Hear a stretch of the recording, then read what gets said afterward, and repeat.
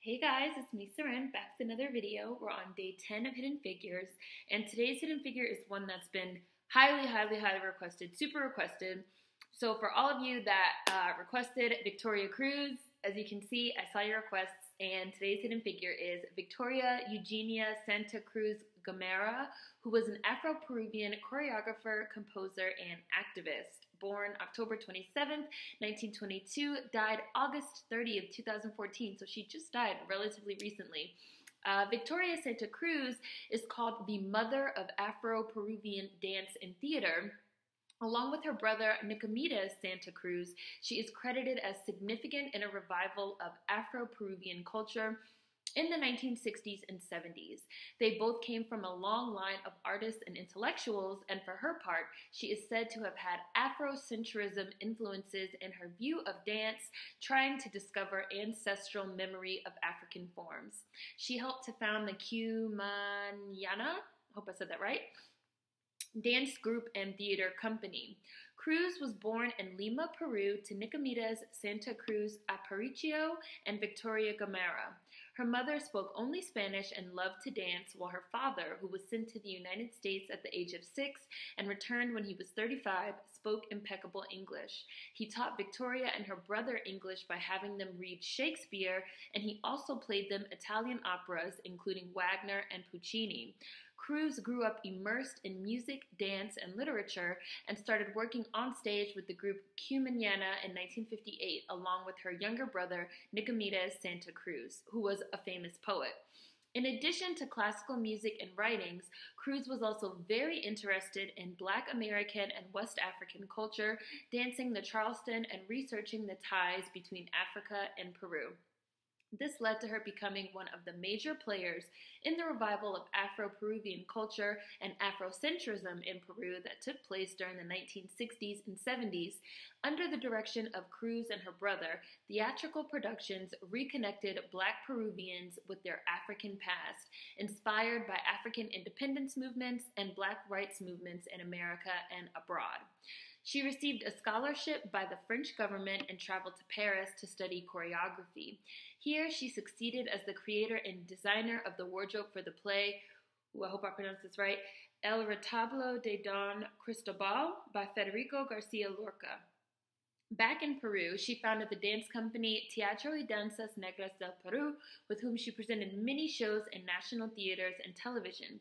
This group also represented Peru in the festivities for the occasion of the Olympic Games in Mexico, 1968, where they received a medal and diploma for their work. Later, in 1969, she left on a tour to different cities in the United States, and when she came back to Lima in May, she was named director of the Centro de Arte Folclorico, today Escuela de Folklore. In the first festival and Latin American Seminary of Television organized by Catholic University of Chile in 1970, she won the award for Best Folklorist, and the next year she was invited by the government of Colombia to participate in the Festival of Cali. She participated as the scene director for the first Black Art Festival of Peru in 1971. And I also want to say that Cruz drew heavily on this idea of ancestral memory, which is that basically all of us Black descendants of chattel slavery, and those of us especially that came from West Africa, that we have what they call ancestral memories, or memories that are still inside our bodies and inside our subconscious. And what she really tried to do was tap into that, and in her dance, in her her choreography, in her musical compositions, as well as in poetry, and just really try to reconnect the culture of where we are now. So for her, that would be her Peruvian culture with this ancestral memory. Really interesting work that she was doing. And of course, as always, there will be links in the description box. So in addition to her choreography and music composition, Cruz was also a poet, with one of her most well-known works being Mi Gritaron Negra, or They Called Me Black, which is a poem that follows Santa Cruz's journey to accept and embrace her Blackness. It starts out with her telling the story of how at a very young age, people started to shout negra, or the Spanish word for black, at her on the street everywhere she went, similar to Ruth Hernandez. This shamed her into straightening her hair and wanting to lighten her skin, but eventually she realized the beauty of her blackness and that the truth of this beauty was being hidden from her. And this is actually a fairly famous poem.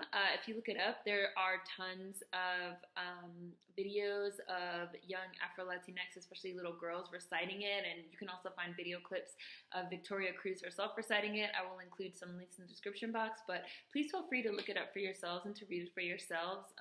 It is in Spanish, so if you don't speak Spanish, you might need an English translation. The link that I'm going to post in the description box of Victoria Cruz performing it herself also does have English subtitles if you want to check that out.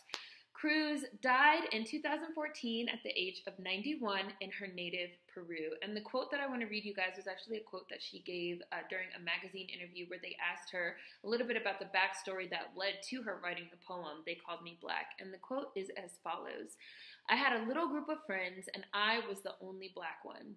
One day there was a little girl among them with blonde hair, and she immediately said, 'If the little black girl wants to play with us, I'll leave.' And I thought, who is she? She had just arrived and was already dictating the law. What a surprise it was when my friends told me, 'You can leave, Victoria.' I said, 'What?' It was to suffer something very important. I have written a small book in Spanish and English in which I say that suffering hides the door.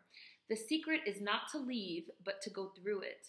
I was little, and when I saw that my friends rejected me, I left. But I never forgot. I never forgot the importance of suffering.